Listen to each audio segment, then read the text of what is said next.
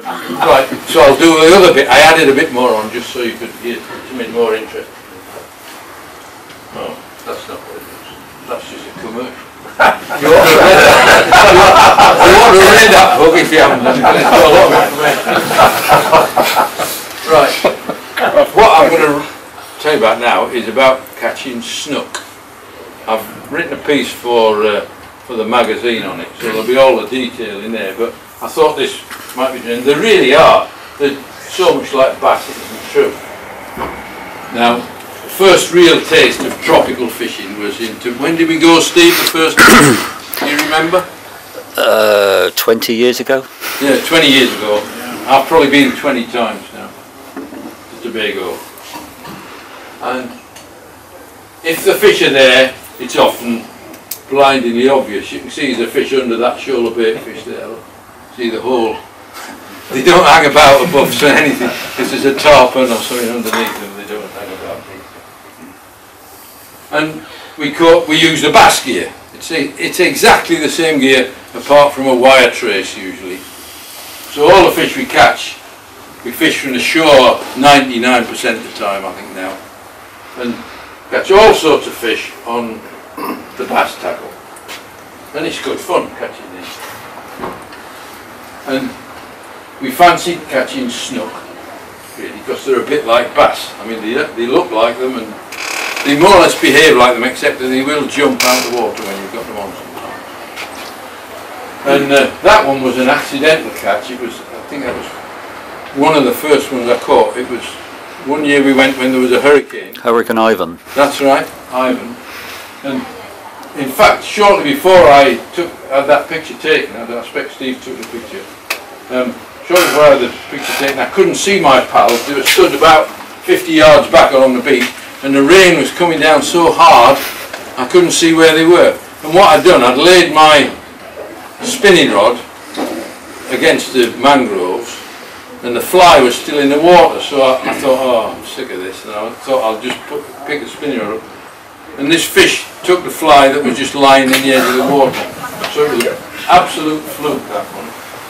But I thought it was a really lovely fish, really bass-like fish. But then found a year or two later, when my son and I stayed in one of the hotels, a place called Magdalena Grand, that there's a golf course, which is of no interest to me whatsoever, beside the hotel. And on the golf course there are a number of ponds, which clearly have some access to the sea, because in these ponds we discovered were tarpon and snook and snappers. You get all sorts of things. They must make their way in as little tiny fish, because there's no significant outflows. I mean, little ditches you would call them. But you get quite big fish. I've never caught a real monster there, but I've seen tarpon and snook in the sort of 20 and 30 pound class. I've had them on the line. And little ones, and it's always enjoyable when you're fishing these places. That's a small, I mean by tarpon standards it's tiny, but on the fly gear it's good fun. And we got snook as well. That was on a jig. So you can use all sorts of different methods, but the snook are generally on the small. I did hook a big snook in the pond, and it was a fairly interesting thing. There was a big wedding on in a hotel. It must have been somebody with a lot of money, and the photographers had clearly got sick of taking pictures of these, the bride and groom and all the family, and they saw me fishing down in this pond. I was ignoring what was going on behind me. I was fishing, spinning a red gill in this pond, and I hooked this mother and father of all snook. And these photographers thought, well, there's a chance, and they're snapping away behind me, and I think I'll get a really quality picture, you know, they'll have me in the local paper this week, sort of thing. And I got it, and I thought, oh, I've got it now. No net or anything like that, typical me. No net, and I got it right at the edge, and I thought, I've got it now, and I'm just thinking about it, and it suddenly zoomed off into the lilies and pinged a wire trace among this patch of water. So I was absolutely gutted. So no pictures in the paper. Oh, it's a cracking. It's burned in my mind. Anyway, But the sea always seemed more interesting there rather than these. Well, I mean, it's all right fishing in ponds, but it's not the same, is it? So we do a lot of fishing from the shore, and we found we can catch snook from the shore. That's my son Richard and my third son, and he's just as crackers as I am. He'll fish for anything, any time. So we catch lots of these snook, not far from where we go in the hotel. See the place is a nice little beach there.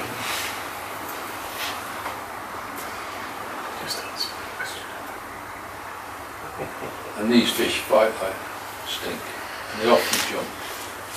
And that beach there you can catch jacks, tarpon and snook, and it's Bonefish. 10 minutes from the hotel. And these snook are wonderful things, I think. I mean, it's just like bass fishing. If you like bass fishing, you'd enjoy doing that.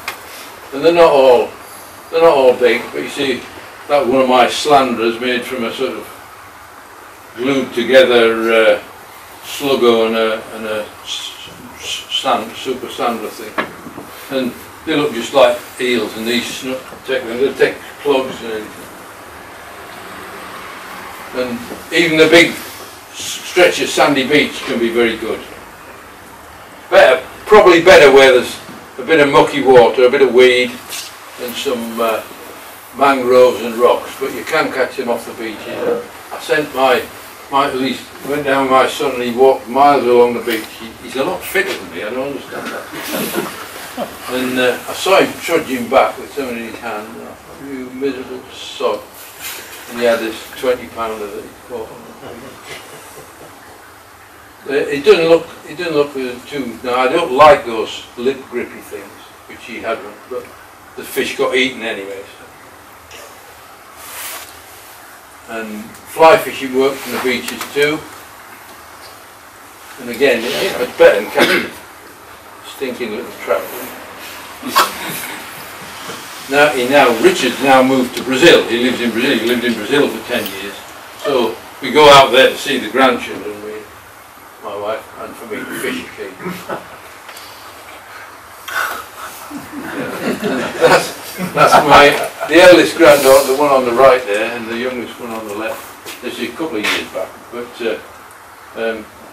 you can see, I can see she's going to be an angler anyway, the older one. And there's plenty of wildlife.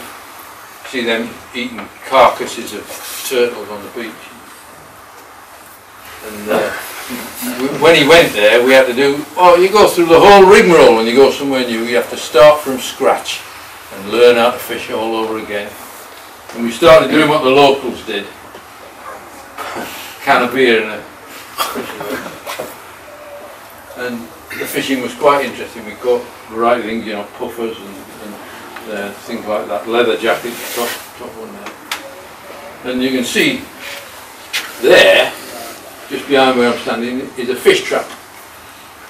Now every quarter of a mile along these beaches are fish traps, which some of them are now derelict. They've obviously been there for centuries. People, the ones that are used, the people come down every day at low tide and they empty the fish trap. And it has to have an impact on the fishing, does this? Because even when nobody goes and empties them, these things are still fishing. I'll show you at the end of this what I mean. And the beaches are huge. They go for hundreds of miles. And you can often spin on these beaches, but it's a nice place to go, and it's lovely fishing, but they often appear to be fishless. God did we try hard. But I did catch, one of the early trips I caught a small snook on a red gill, and that was a good sign, I thought. And then Richard that year bought himself a little one-man kayak. It's crap, to be honest. I don't know how he did it when it's got bigger holes than it has when he sits in. But he goes out there and fishes, and he had more or less instant success. So he had this 23-pounder. Now he's never done it again. I don't see him. He's caught plenty of fish from the kayak, but he's never done one of these snook. That was on a lure, that one. and it's a good long story, but I won't tell it because I don't know all the details. And then on my next visit, now we knew there was big snook there. We started looking. We don't go very far. Again, my principle is, if it takes me longer to get to the fishing than I spend when I'm there, I won't bother going. So 20 minutes drive is plenty for me, and we do the same in Brazil. And we drove to this place. There's it's called Mermaid Beach. There's a big statue of a nude mermaid at the end. I'm not sure yet. I want to rouse you or anything. And the fish from this you have to walk through a little river at the back of this reef here, and then you can fish off the front of the reef. Now, that is an incredibly calm day fishing off there. Usually, the waves are coming up and smacking you in the chest on that. So I really am getting too old. We were starting to catch snook on the lures. That again was another slanderer. And it's always full of weed, so the weedless soft plastics are a godsend. They've been a godsend here for the bass. And we had some cracking fish, and it's really good fun trying to get one of these things out on them rocks. You can see the weed on that. See what it's like when you're trying to play these. Never easy. And we had some stonking snook. That was the best one. In fact, I was just told before that was not a very good picture. It's fuzzy apparently, so I'll have to go and see if I can find it better. But that was the best one we've had so far. But it's not always easy. I mean, you don't catch them every time you go or anything like that. It's really good, and you can see how bassy they are. So the fishing in Brazil isn't easy. I'll just tell you, just to finish off, I don't know whether you want to hear any of this, but I'll tell you a little bit more about it. When he first went 10 years ago, we'd no idea, so we started fishing in ponds. There was an old chap fishing in one of the lakes where we went, and we caught some odd things. They've nearly all got teeth, these things. You've got to be a bit careful when you fish. It's going to have bites. And we fished from the coast in Bahia first of all, spinning, and Richard caught a small Cubera snapper, which was the only one we've caught from there. And we used the usual tactics. I say, there's me, we can of beer again. And we caught a huge variety of little fish, all of which would go through the slats in these fish traps. So they wouldn't catch these, they'd only catch the bigger stuff. And you catch so many little fish, it isn't true. That was a horrible thing, we didn't like touching that.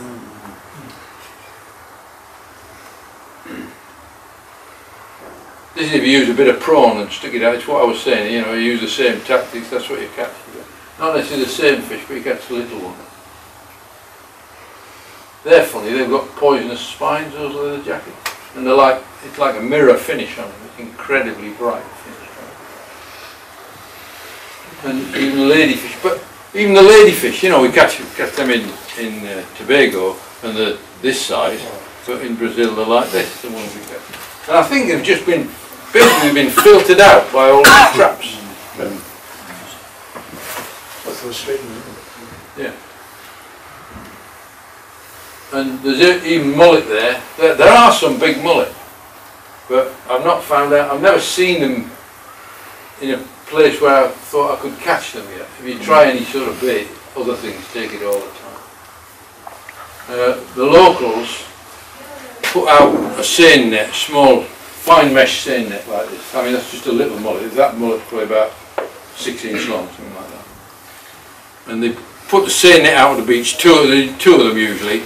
They'll walk it out about 100 yards and then just pull it in onto the beach. And they catch dozens, all them sort of things I was just showing you, all those little fish, you catch things like that. And Richard tried fishing off the reef itself with lures, and he catch, oh, that's his favourite, lizard fish. They're unbelievable, them things. How they manage to catch lures going at 100 miles an hour, I don't know if they can. They're fantastic. Horrible.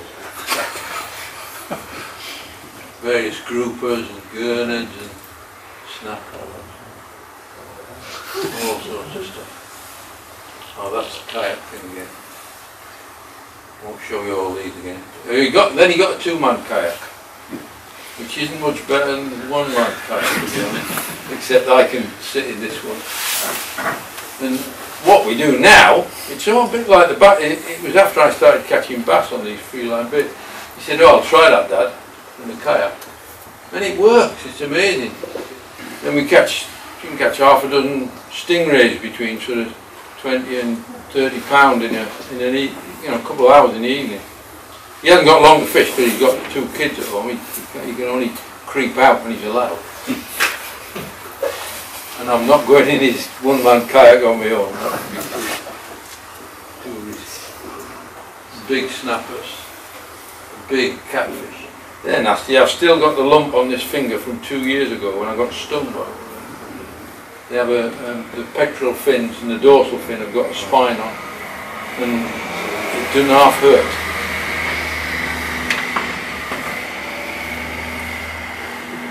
This is just a shore fishing. That's the rock where we fish for the snook, and they're covered in. I think they've probably got a picture. See the little black mussels on there. We were going across the fish one morning in the dark, and I put my foot in a hole instead.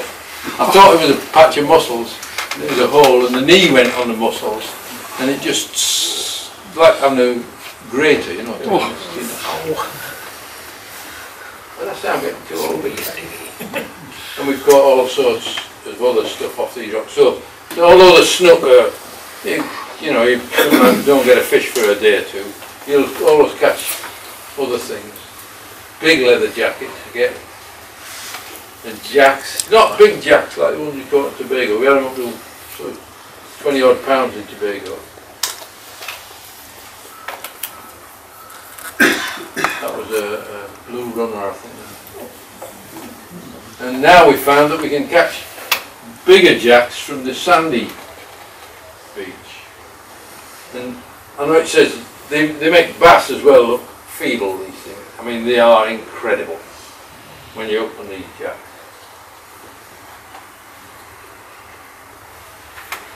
Fantastic fish.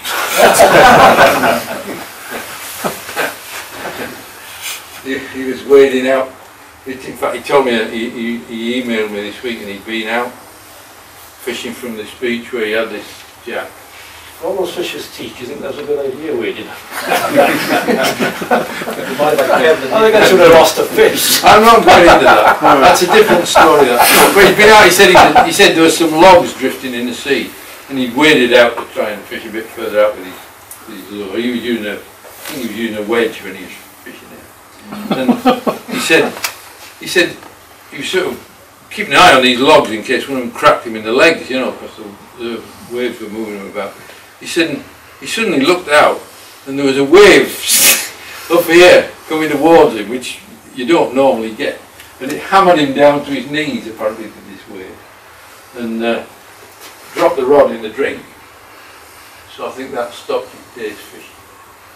You can see these jacks, he's got the hang of it. He casts a lot further than me as well. He wasn't a sort of national javelin thrower for nothing. And my shoulder really is grim. But this is what I was going to show you. The fish trap. One evening we walked past the fish trap after a day's fishing. This chap had just come back with that. All those big jacks in a sack. They were all sort of 10 those fish. So occasionally you get big bags of fish that must be within yards of the beach because these traps are not very far out. And the last time I was there, which was January, for the first time ever, just outside the house Richard lived near the beach, there were some blokes had put out a big seine net, about, must have been a quarter mile, and there was 10 of them hauling this thing in. They had it really well organised. I've never seen these blokes before. They obviously do it for money. And they had each had a belt on with a little bit of rope that they had somehow hitched around the seine net rope, and then they walked back till they got to the end and then took it off and back to the front of the line again. And eventually they got this thing in that net. They had a lot of the usual small stuff, but they had this sort of £80 Cubera snapper that they've got. So they're out there where me and him are sitting in this little kayak. God knows what would happen if you hooked one of those. I mean, they are incredible